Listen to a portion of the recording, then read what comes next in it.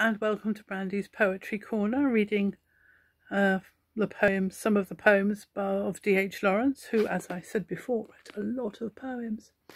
I picked this one partly because I was drawn by the title, Know Deeply, Know Thyself More Deeply, but it's about love and relationships and stuff. So this is Know Deeply, Know Thyself More Deeply by D.H. Lawrence. Go deeper than love, for the soul has greater depths. Love is like the grass, but the heart is deep, wild rock, molten, yet dense and permanent. Go down to your deep old heart, woman, and lose sight of yourself, and lose sight of me, the me whom you turbulently loved. Let us lose sight of ourselves and break the mirrors, for the fierce curve of our lives is moving again to the depths, out of sight in the deep, dark, living heart. But say, in the dark, wild metal of your heart, is there a gem which came into being between us? Is there a sapphire of mutual trust, a blue spark? Is there a ruby of fused being, mine and yours, an inward glint?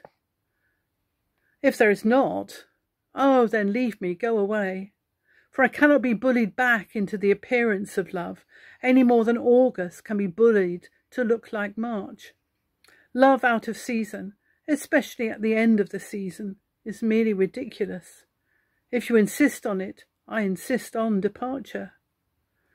Have you no deep old heart of wild womanhood, self-forgetful and gemmed with experience, and swinging in a strange unison of power with the heart of the man you are supposed to have loved? If you have not, go away.